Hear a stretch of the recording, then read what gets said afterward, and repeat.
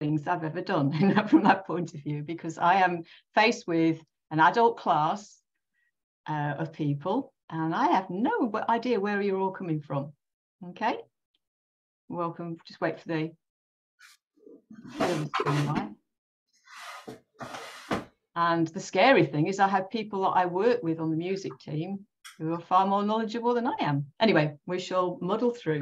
I'd like just to ask you briefly what your musical knowledge is like. In other words, do you ever look at a score, or do you know little bits? So if you can just think very, very quickly on your feet. Although we're getting that many people and we might not have enough time to do that. Okay, very, very quickly. Sue Grayson.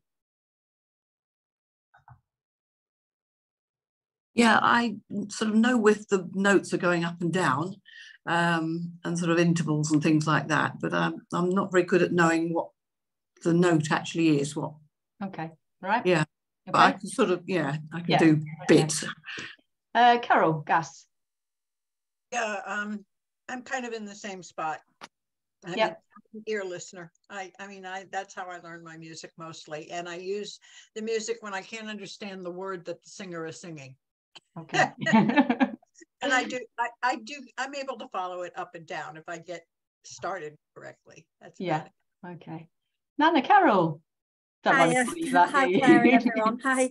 Well, I haven't been a music reader at all until now, and my music teacher is putting me in some singing exams, so I realise I have a big catch up to do. Oh, wow. So I've put myself on a crash course, started about 2 weeks ago, and I'm really trying to learn. And the funny thing is, it's never clicked with me in my life, reading music. And I think since I've joined the collective and got so much of a passion for singing now, it's finally clicking. But it's hard work because he's putting me in at grade 7. So I've not. My goodness. So yes, that's the whole. This is So incredible. That's it. Wow. Okay. So I'm on a real. I think this is probably going to be grade 1. So I think this is great. This is great. Thank you. Yeah, Jeannie. Is it Jeannie or Jenny? Jeannie. Well, I haven't quite clicked yet. I can go up and I can go down, and I can probably tell you how many beats the notes are. But other than that, I have to get somebody has to start me off. Yeah. Well, I don't think we're going to be getting quite that far advanced in this, but we'll see. Ross. Well, I think my score reading is largely self-taught over 30 plus years. And I think I kind of look at it and enjoy it and concentrate on it. So I know a lot of things about it, but I'm hardly an expert. Okay, so you'd just like a little refresher course then. Thank you. Eileen? Morning. Hello. I'm not a score reader. I hear the song and I know it, but if we have to follow the score, I will follow it, but knowing where I'm going, because I already know in my head where it should go. So I really want to be more knowledgeable really about what the symbols mean and what I should, to be able to read the symbols. But I would only use the score in choral music where everybody has their score. But barbershop, as soon as we've had the beginning, I never look unless we're told to look there. Okay, thank you, Sarah. Good morning. Good morning. Pretty much the same as a lot of others have said. I do learn by ear.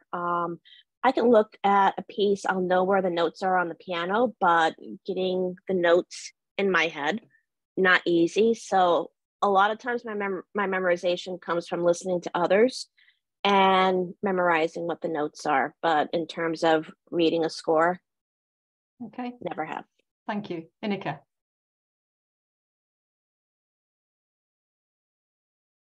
Hi, I can read the score, but not sing from the sheet. Okay. Yeah, okay. I'm not sure I'll be able to teach you that today, but I hope you get something out of it. Lisanna? The same as Ineke. And I like to hear the English terms because I only don't know the Dutch ones. Yeah, that's a very, very good point, actually, because we've got Americans, Europeans, and we all use different terminology as well. So that's a challenge in itself. Yeah. Rosemary? else. I learn by hearing it. I mean, I know it goes up and down. I know how long the notes have got to be, but that's it. That's it. Right. Okay. Fantastic. Chrissy, morning. Or reader, and I also sight read, so I'm here for fun. Okay. I'll call on you then when I need some help. And last but not least, Kerry. Good morning, Kerry. Good morning, everybody. I do everything by ear. I'm not a score reader. However, when I first joined Collective, I chose to get some books that Debbie said that was a good idea to get, and I went and did my level 1. So I passed that. So if you give me a score and give me sort of 20 minutes, then I can tell you what all the notes are. And then when Simon does all his guide tracks, I put a picture in my head to where they are. And so it's like a story to me. So I follow like a story in my head, but without Debbie's input with those books, thanks, Debbie, I wouldn't have got grade 1. So thank you very much. Well done. Yeah. Okay. Right. Well, we're all coming at this at different directions, so you just have to bear with me. Some of it may be more useful than others, but I'm just going to go back to some very basics today, and then I'm going to ask you questions, so you need to stay awake. There will be things for you to test you whether you've listened or not. I think you can either write, if you have any questions, you can either write them in the chat. We've got people that will monitor the chat, or if you want to put your hand up. But I am going to use, I'm going to share my screen. There'll be something on the screen, so your pictures for everybody are going to get smaller. So it might be possible, better to put a question in the chat if you have, and we'll stop. Or if I stop and say, are there any questions, which I might do at some point. Okay, I'm just going to need to close this chat thing down, otherwise my screen is going to get very small. And as all good Zoomers do, I'm going to talk myself through this. So I'm going to share my screen, and hopefully, can you see a slide that says how to read a score part 1? Smashing. That's a good start then. Okay, great. Okay. I don't know whether you saw my Facebook page, but my friend is learning Czech at the moment, and she's really struggling. The reason she's doing that is her daughter's married a Czech man. So I put into Google Translate the session information in Czech, because I don't recognize the Czech language at all. The vowel sounds are all, they're more or less missing. It's loads and loads of consonants and lots of little different accents and everything. It's a very weird language. And I thought for some of you, a musical score is going to look a bit like a foreign language. It's not necessarily going to mean anything.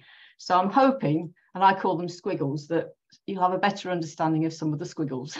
We're going to start off with looking at dynamics, because that's very basic, looking at how quietly or loudly we might be asked to sing, and how we know what we're supposed to be doing.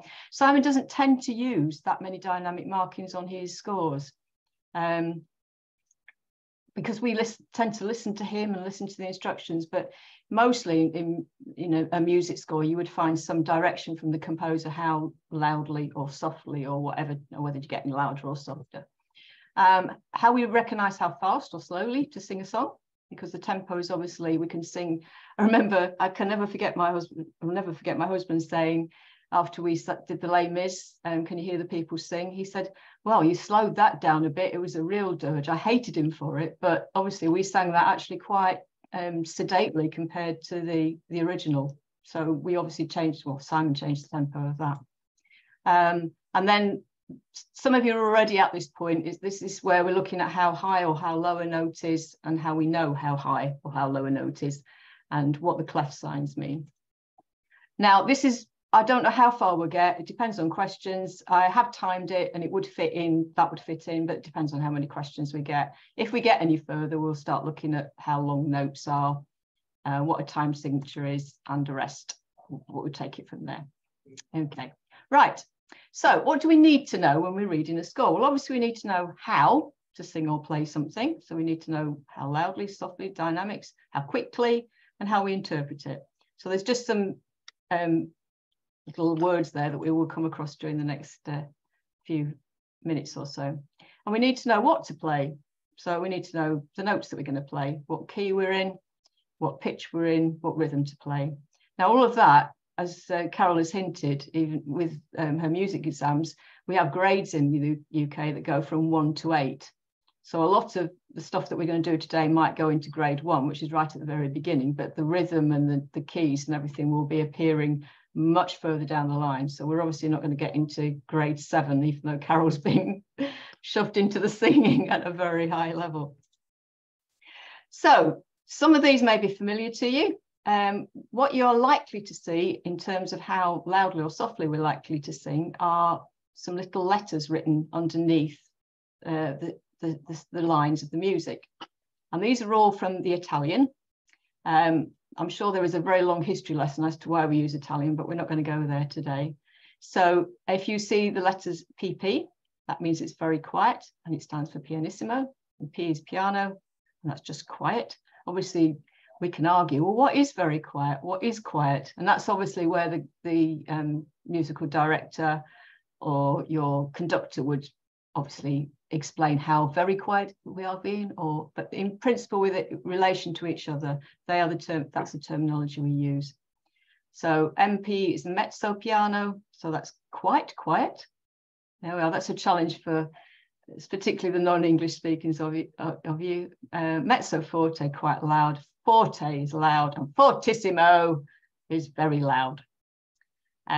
So if you were to look at that little scale, that's obviously meant to be played loudly or sung loudly, or F for forte, and P for piano. So that's quietly.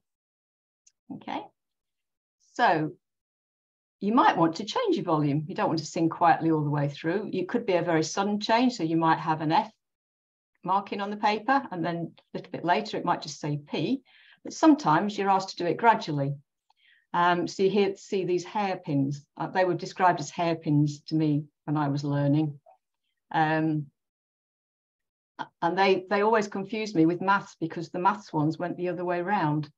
But I think this one's logical. So the hairpin that goes up means you're getting louder. So you're doing a crescendo, and you might see the word crescendo or cresque written. And this obviously gets quieter, because the hairpin is going the other way. So if they go up, it's louder, and if they go down, you're gradually getting quieter. And again, that could be over a much longer space than 4 notes. It could be over a whole phrase that you're getting gradually louder, and then you're gradually softer, or it might be that you get gradually louder and you stay very loud for a long period of time. Obviously, every piece of music is going to be completely different, but it's just recognizing these hairpins for what they are. So I'm going to ask you to do a little bit of work now. Hope if you've been with us for a while, or even if you haven't, you might recognize this. This is the start of It's Not the End. Okay, so if you just give you a few minutes, just to have a look at what you've got in front of you. We have some letters, not very many. We've got some hairpins as well, but not very many. So would somebody like to be very brave and tell me how they would sing bar 1 and bar 2? Somebody speak to me. Shall I pick on somebody? Sarah, thank you. All right, I'll be brave. Just to start quiet, and in both bars, we start quiet, we crescendo, and then the term I know is decrescendo. I don't know if that's used anymore. Yes. So, but crescendo, decrescendo, it's like a little bit of a wave, like really pulling the listener in. So starting quiet, but have those moments of, loud and soft. Yeah, so we're gradually growing, and then we're gradually getting, I mean, it's obviously a very, very short period of time, and obviously, so would somebody like to tell me what you do in the 3rd, 4th and 5th bar? It's not a trick question. It's just reinforcement. Oh, you know what? Thank you, Carol.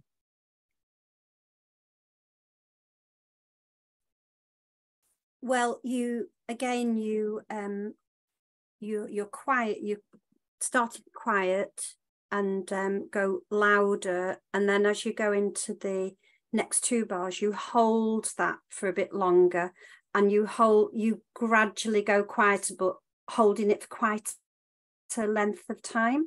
So you've obviously got longer. You're gradually increasing, but you've got slightly slower Yes. Quieter there. So I have a question there, Claire. Oh, no, please. Would that mean then, I know it's quite subjective, or maybe it's not once you've got the tempo. I don't know the answer to that. But does that mean that you have to learn to regulate just how quiet and how gradually you're doing that? This is where the fusion of the musical director and the singer, isn't it? Because if you had no guidance whatsoever, if you were just given that, you would have to use your own common sense. You would have to decide how soft is. Yeah. You'd have to decide how much you're going to grow. Yeah. But obviously with a musical director, you will have somebody in front of you, usually explaining with their hands or verbally how quiet you're going to be, how loud you're going to get, and how soft you're going to get. Yeah. Just looking at clinically on a page, I would say it's very difficult to know exactly how to do that. And because we use guide tracks, we've obviously will listen to Simon doing that. And we will have the music team telling you what to do in rehearsal. So it's obviously a very different way of approaching it. Yeah. Does anybody else on the music team want to chip in at that point? I can't see any, I can only see half a dozen people at the moment. Why is that opened already? Shouldn't have gone back to. Simon always says kind of never to get to a 10, doesn't he, in terms of volume? Yes. So I kind of base that on then graduations of sort of that, thinking of a scale of sort of 1 to 10, and I'd put the pianissimo down probably towards a 2 or a 1, and maybe up to like a 9, and then everything else slots in somewhere in the middle. Yeah, that's helpful. I've forgotten that he does that. Yes, it's really never getting to your full loudness if possible, because there's always needs to be something to come. Yeah. Okay, so this is a very easy question, but let's see how somebody brave. We've moved on for the first bit, and then we start singing the first bit of words in the tenor bring us in. So what sort of level are we going to do that compared to what we did before, do you think? Come on, somebody be brave. Chrissy, thank you. Quite quiet like me. Oh, bless you. How is it in relation to the first bit that we've sung? A little bit louder, but yeah, perfect, absolutely perfect. So a little bit louder than we went before, but we still probably maybe on if we use Julia's explanation from Simon, we're probably maybe on a 3 or a 4 out of 10 at that point. Okay, so that's your first little bit of learning. You've got some dynamic markings, so hopefully, and again, this is going to be recorded, so you can look back at it, because I don't expect you to remember absolutely everything by the time you've left here, let alone in a few days time or a few weeks time. Okay, so we've given some guidance about how loudly or softly to sing. We also need to know how fast to sing it. Now obviously when we have guide tracks, we sing along with Simon, don't we? So we know how fast or slow to sing it. But again, if we're looking at it in isolation, you may see words. Again, these are Italian. So if you see adagio, it means it's pretty slow. Andante is a walking pace. Now that will depend, of course. They're also very subjective, aren't they? How fast anyone walks. Moderato, quite quickly. Allegro is fast. And presto is very, very fast. However, you will also see this sort of little bit down here. So this is a little bit back to front here because we haven't looked at note values, but what that actually means is that you've got 120 of these beats per minute. So that is actually quite fast. Do you all know what a metronome is? We've all seen a metronome where it goes click, click, click, click, click. So you can set that to actually click the speed. So if we look at some of Simon's masterpieces, at the front here, that Fred actually did this one. I'll take that back. Sorry, Fred. This is Fred's score. He's put in that this beat here, crotchets for us Brits. I'm not very good with the European and American. I'll come back to that in a minute. So we've got 64 of those to a minute. So that's more or less a second, isn't it? You could sort of work that out. So, and we were helped out to say that was a slow march. If we look at what can I say, we've got 120 of these, and we've got a little bit of help there that says, I'm going to see a theme here. I'm thinking Fred might be the one that put them in rather. And then we've got Dover, and we've got a help there. We've got Andante, and we've got 78. So your next, oops, we don't want to, let's undo that. Don't want that in there. Would somebody like to tell me which is the fastest of those three songs then in speed? Thanks, Carol. What can I say? Yeah, absolutely spot on. It's not too difficult to work that is out. The quickest and the slowest would be somebody else. Kerry? The one that's on the right-hand side of the screen. I'm not sure what that one is. It's the one that's got the oh, sorry, it's Dover. Yeah, so the Dover one I think is the slowest. No, it's not. Hang on, sorry. No. You hear the people sing. Yeah. Sorry. I said yes to your, yes, it's Dover. Yeah, right. Yeah. Actually, do you hear the people sing is a size. It's not much in it, actually. No. One's got 64 and one's got 78. So when you see these notations at the beginning, that should hopefully give you now a clue that it's trying to denote the speed of something. And if you think about 60 beats to a second would be 60 beats to a minute would be a second. It can give you a rough idea how fast or how slow they are. So obviously this one's like a beat is a half a second long. Does that make sense? Okay. Do you know what? If I'd been at school teaching and I had a class like you, I'd have been in heaven. You're all so well behaved. Yeah, that's what you have for adults, isn't it? I thought while we were here, I would point out, because this is all to do with timing as well, this funny sign here. It has a name, it's called a fermata, but I must admit I grew up just calling it a pause sign. But that basically means that the note that it's on the top of, you slow it down. And again, that is very, if you think about, if you look back over Simon's, you can do this yourself, you can look back over your scores and the guide tracks, and obviously the speed he would slow something down at might be different to the one, you know, that somebody else might, so that it might be a very long pause, somebody else might conduct it and it might not be so long. But again, that is just something for information while it was in front of us. So this little thing here is called a fermata. Okay, right, so then we get on to, this is what people say, some of you feel a little bit more comfortable with this, about how high or low notes are actually going and what direction they're going. So this is beginning to look at how you read music. Now, I wouldn't be trying to teach anybody to read music in less than an hour. But I'm just going to try and give you, those of you that are coming at this from a completely blank, they say blank score sheet, don't they? No, they don't mean that. So we're looking at how high or low a note sounds. And obviously, depending on whether what voice part you are, you're going to sing higher or lower. So what we've got in front of us, now I need to ask the question, I think, am I right? I got this image off the internet, but can somebody from over the pond, do you call this a staff? Just unmute yourselves and say yes or no to me. Yes. Yeah. Yes, fine. Okay. So we in the UK, what about Europeans? We call it a stave in the UK. What about the Europeans?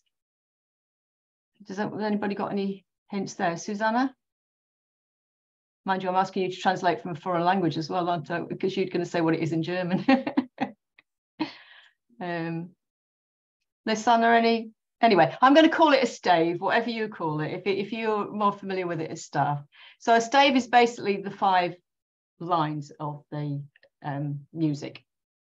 We'll look at clefs. Whoops, why is this so sensitive? I just moved my mouse and it went, sorry about that. Right, okay, I'll keep my hand off the mouse. I'm trying to do some indications as well. So obviously the higher up the note's written, the higher the note will actually sound. So the example given here is obviously this one is higher up the stave than that one. So that one is going to sound higher than that one. And if you look at that one in relation to that one's even higher, and that one is even lower than that one. So that gives you, hopefully gives you, most of you probably can work that one out, that obviously the higher it's written up, the higher the sound it's going to make. Now,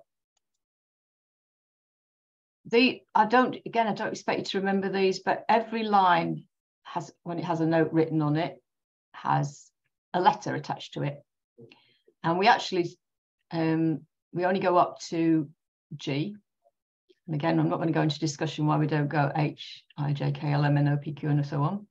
So the lines, most of us when we learn to read music use mnemonic to help us remember that.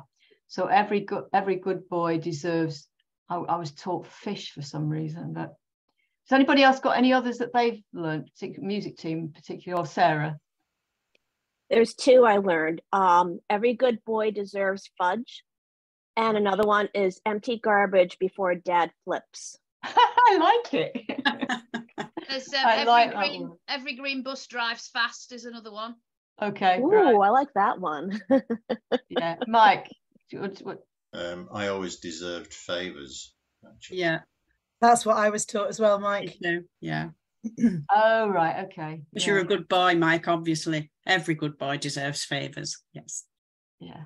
But you do whatever helps you remember it. But that's a good way to try and remember what the lines are called, by giving yourself a little mnemonic to go with it. And the spaces, they actually spell a word, so you can make another one up, but they, F-A-C-E, spells face. So that's quite an easy one. So that's the note names. Again, they're easily to learn. It's whether they mean anything and whether you can apply them, obviously, is quite a detailed theory course. But I'm going to do something very simple now. I'm not going to ask you to read me what the notes are, but would you like to have a look, just spend a little bit of time looking at that line? And can you would somebody like to tell me what they think is the highest, not which note it is, but which words have the highest pitch in that little, is it 3 bars? Yeah, 3-bar section. And just bear in, you can either calming. No, sorry, mooring. Mooring, yes, mooring. Yeah. That's right, because that's right at the very top. Yeah, sorry, you're right, reading Simon's. Yeah, it's just a notation, didn't he? He did an absolute. Is this, unless in case you hadn't recognised it, it's from our last song, For Good. But yes, calming is right at the top of the stave there on that top space.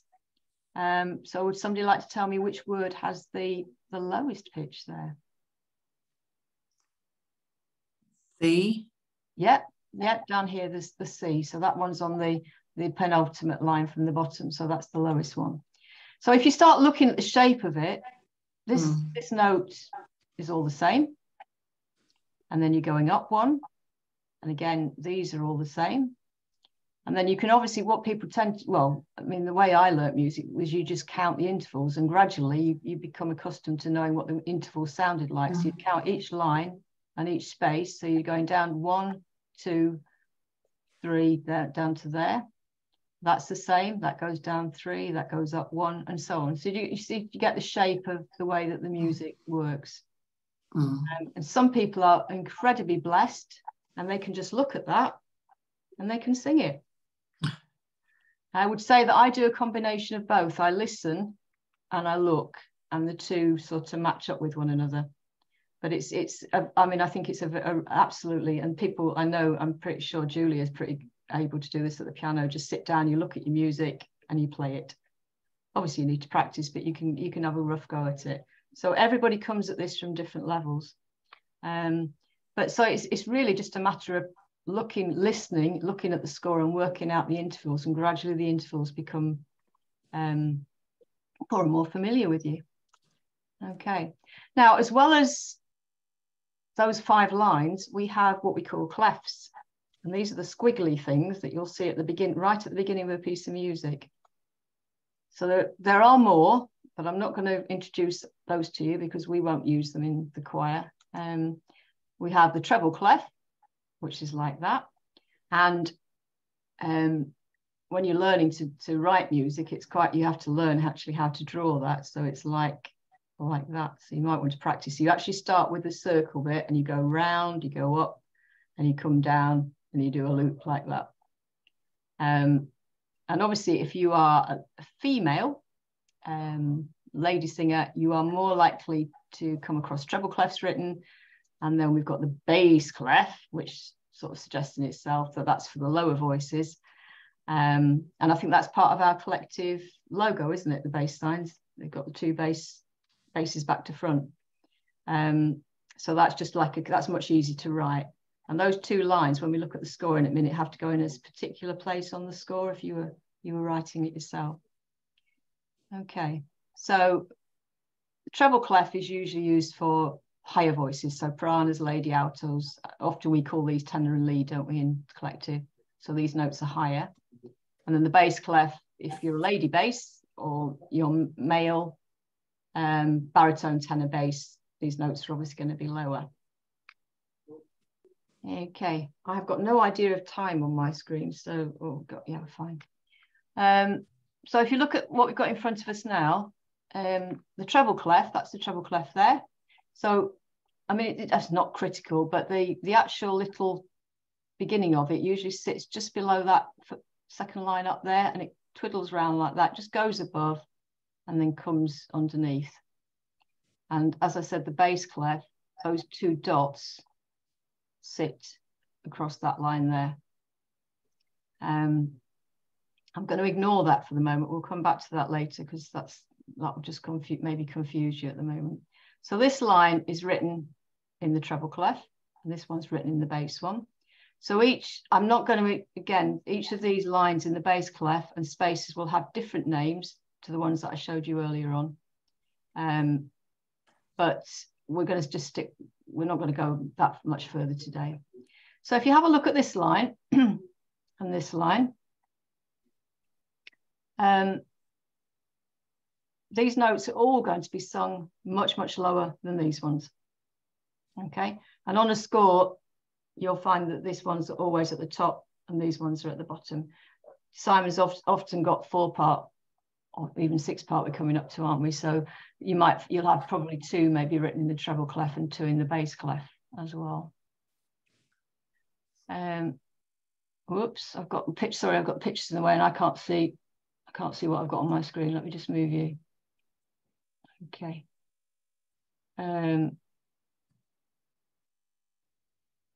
Now, just looking at the shapes of those lines, would anybody like to look at which word might have the very highest pitch in the whole of that piece that we've got there in front of us?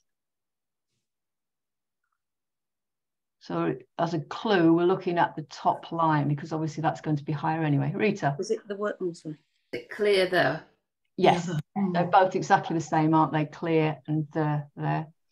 And which word do you think has got the lowest out of that? Again, clue is it's going to be on the bottom line. Forgiveness. Yes, whoever said that, well done. Was that you, Rosemary? Me. Yeah, fantastic. Yeah, forgiveness, because that's down here. Okay. Oh, it's just beginning to rain outside. Claire, right. Can I just interrupt you for a minute? Yes, you can.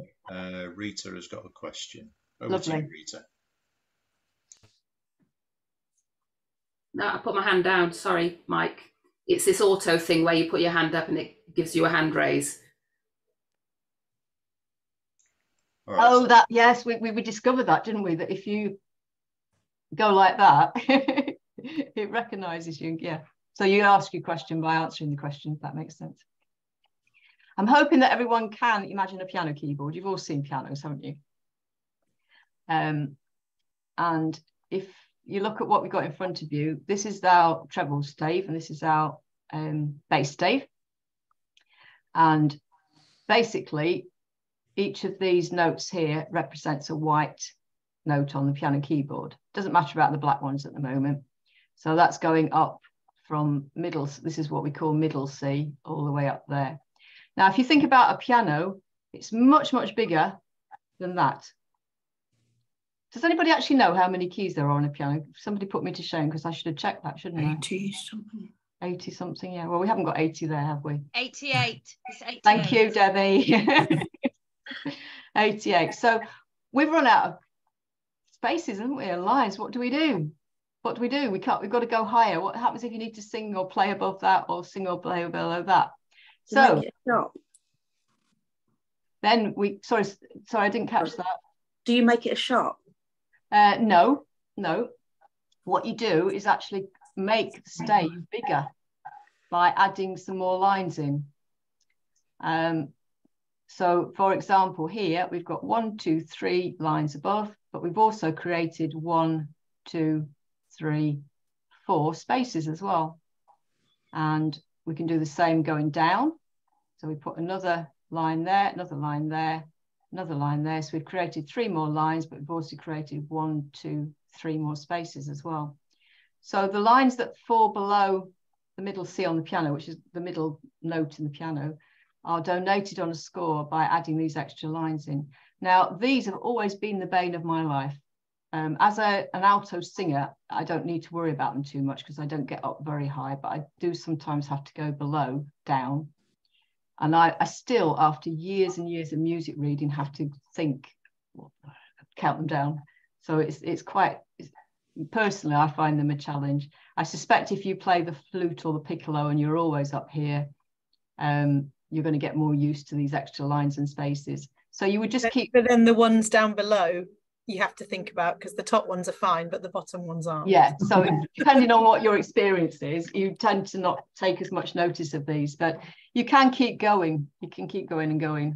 Again, I'm sure somebody will be able to show me a piece of music that's got the highest note possible in it, but and the lowest note possible. Oh, this is so sensitive.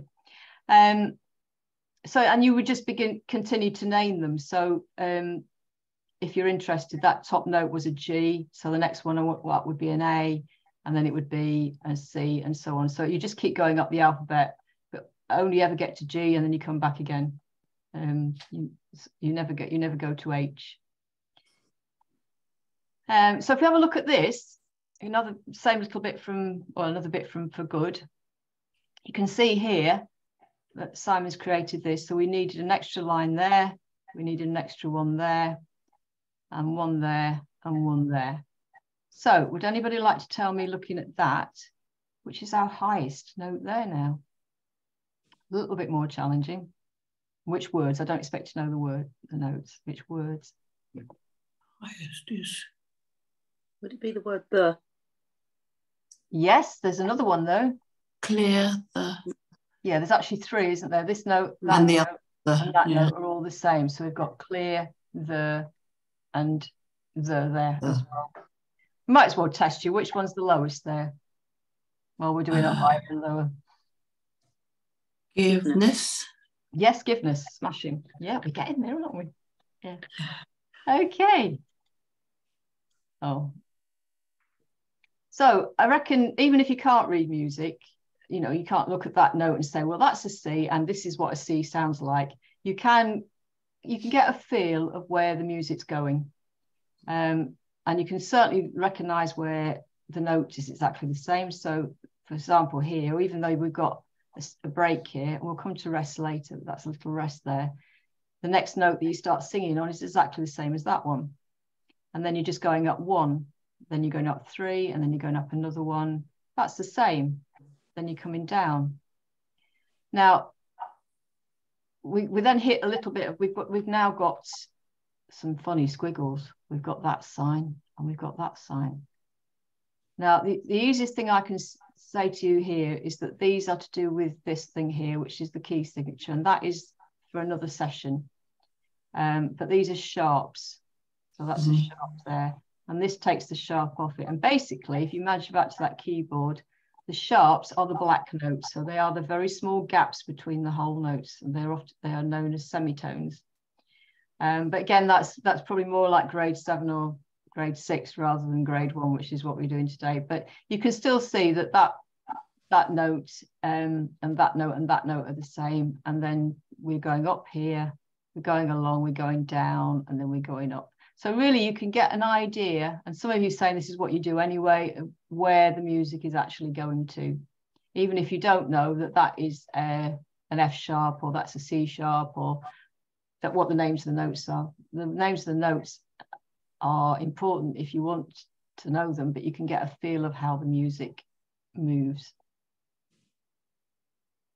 Right, I am going to begin to wind things up now. We're going to have a little, I'm going to say test, it's not a test. But just look at the things that we've covered, then we'll give you a chance to ask any questions and go back and over anything. So the first word I'm going to ask you to try to explain to me is the word clef.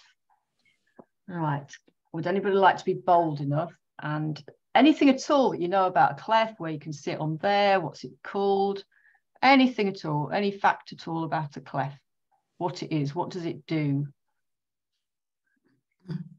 The G clef is for higher notes. Sorry, I hate this because I can't see.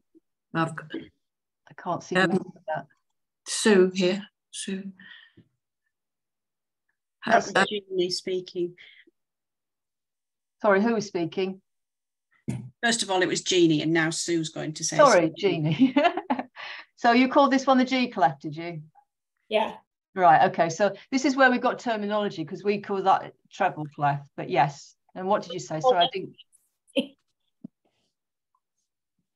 It sounds going in and out. Jeannie's on mute now, so All Sue right, can okay. speak, I think. Okay, Sue? The treble, we call treble clef, covers the sort of higher stave, and the bass clef covers the lower stave. Brilliant, excellent. That's in a nutshell, that's a really good answer. So this one's the treble one, to remind you. Your homework is to go away, practice drawing treble clefs everywhere you go. You graffiti treble clefs all over where you live. Okay. Can I just say, Claire, that yes, Jeannie calls it the G clef, which is correct, and that is why it has to begin on that G to learn to draw it. Yeah. It's a G I'm clef. sorry, I didn't hear. I only heard like a fraction of what you said, Jeannie. But you're 100% right. It is called the G clef because it sits on the G line. G line. Can I ask? Do you have a name for this one, Jeannie? Then just bass clef. You call that the bass clef as well. Yeah. Lisanna? F yeah, clef. I was going to say that can be known as the F, because that line's an F1 as well. And this is where it's all to do with what you call things, and what I'm talking about might think, oh, I don't know what that is, but in actual fact, you've just got a different name for it. So yeah, so G clef or treble clef or F clef or bass clef. I'm sorry if this is coming from a little bit from an English British perspective. Right, anybody like to have a stab at what we understand by pitch? Simply. Oh, sorry, I've got to stop moving my mouse. I bet you can. Claire? Yeah. Claire, it's difficult when you can't see everybody on the screen. I know it is, isn't it? I don't want to butt in if somebody else wants to speak. Carol does. It's because I'm learning some. Yeah, so pitch is simply, my understanding of it is how high or how low or at what level a note is, and going back to the clef, that will help. And the stave will help show where in fact that note will be pitched at and how it should be recognised. Smashing. That's really, really good answer. Well done. Yeah, so obviously all of these notes will sound much higher than the ones down there. Very, very simply. You will hear the word pitch being used in terms of which note is our starting note, our key note. If at the beginning of every piece of music that we've recorded, Simon will blow the note that is the key note, and we often have to work out where we start from that. But that we need to understand it in that relation to that is what this means, and that is, you know, moving on to something a little bit more complex. Right, that's so nice. I should perhaps have had that one first. If somebody didn't know what a stave or a staff was, how would you describe it to them? Is it the lines on the sheet of paper which allow you to put the... Yeah, so it's basically the five lines that the notes either sit on or above, either in the spaces or the gaps. Yeah, perfect. And the ledger lines. Anybody like to have a go at that one? Just shout out. I can't. The extra lines that are above or below to increase the keyboard. Absolutely, yeah, spot on. So the ones above. So these ones, obviously, here in the bass line are increasing the breadth of the stave there. That's absolutely fantastic. Right, I'm going to stop sharing my screen at that point. Claire, I just did a quick Google because I didn't know why there are 5 lines in a stave, and apparently it used to be written as 11 with middle C on the middle, and then as music and instruments developed, they split it up and had the extra line in between for the middle C. I didn't know that. I'm sure there's loads of fascinating facts about how we got to where we actually... I just wondered why there's 5, not 7, or not 8, 4. You know. I know. Well, I suppose the more you've got, the more... It must have been mind-blowing to have a stave that was like 10 lines or whatever. It would be incredible. So, that's called the great stave. The whole one is the great stave, and then we've just split them. Okay. Right. Has anybody got any questions or requests for another session, Kerry? I just wondered, when you just had that very last piece up, is the F sharp different to a C sharp in how it's shown? You know, I'm not sure what you call it. Do you want me to put the... So look, yeah, can you put it back so I can explain? Yep. Share. Do you mean this one here? So when where you go to the word I, is it and it's got a sharp sign next to it, hasn't it? That one, that's it. Right. And then you go further along to the word for. Yeah. But it's got the dot next to it. What is the difference, please? Are they both sharps? Right. Okay. Let's backtrack. These are sharps. Yeah. Okay. So every time you play, if you look along the line, that's the D that's there. That every time you play that note, it would be a sharp. It's sharp. Mm-hmm. I apologise if this is getting beyond some people's knowledge that you don't know. That is, again, that is the same. They're all the same note, and that is naturalising it. So it's not a sharp. It's just a D. Oh, okay. Okay. So those two there are D naturals. So on the keyboard, it would be a black. It would be the note above the D, which would be a black note. Then it goes to the white note, and then it goes back to the black note. So when I said sharps earlier, I think what I thought I was going to see on here was the piano, and I meant the blacks on the piano. Yeah. So that yes, if you had the piano keyboard in front of you, you would be able to see. If we denoted it like that, the notation there, you would be able to see how they work. But this is really, I mean, it's a horrible key to play in anyway. Singing is not so bad, but to play in, you've got to think about you've got 1, 2, 3, 4, 5. Yeah, you've got 6 sharps there, so that's a challenging key. It's perhaps not a good one to use as an example for this. Carol, you got your hand up. I do. So then the sharp on give, does that mean it returns to the key? It returns. So that note there is exactly the same as I. So it's a very subtle, it's a semitone. It's a very little gap down and then a very little gap up. Okay. Susanna. Thank you. We are getting into deep stuff now. Yeah, just to make it a little bit more complicated, actually the naturalization is just for the rest of that measure or bar. So that's why the sharp for in give is in, what do you call those? Brackets. Brackets. Yeah. Just as a reminder that it goes back to the sharp. Yeah. You don't need, the composer didn't need to put that in there, but it's just there as a help, just in case you think, oh, I've not gone back to a sharp yet. Good point. Thank you. Yeah. Right. Any more questions? I'll take this off share at the moment. Susan. I'm sorry I was late. Okay. I'm so glad I joined. But I had sort of like, they call it a mic drop or aha moment just now in your session, because of something that you said that was very simple, but I had never heard it before in the way that you expressed it. And that was to count the lines and the spaces to know what the interval is and to learn that way. Because as a non-music reading barbershop singer, we do lots of exercises that might go 1, 2, 3, 4, 5. I never counted the spaces, so that 1, 5, 1, 2, 1, 3, 1, you know, whatever.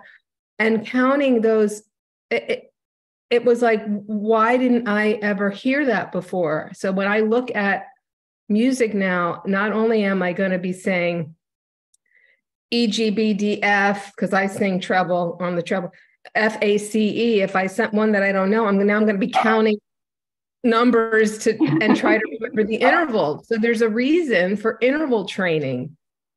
Duh. Carol, Thank you. I don't like the look of your hands on your head. You're okay. I haven't blown your mind away. So thank you for, you know, giving me another tool to find where the note is. Yeah. Carol Gass, are you okay? Yeah, I'm just thinking that that was way above. I mean, I haven't even gotten there yet. I just, yeah. I have to let that go, Susan. Thank you. Okay, right. I'm sorry. Not everything that I've done, but just that little bit. No.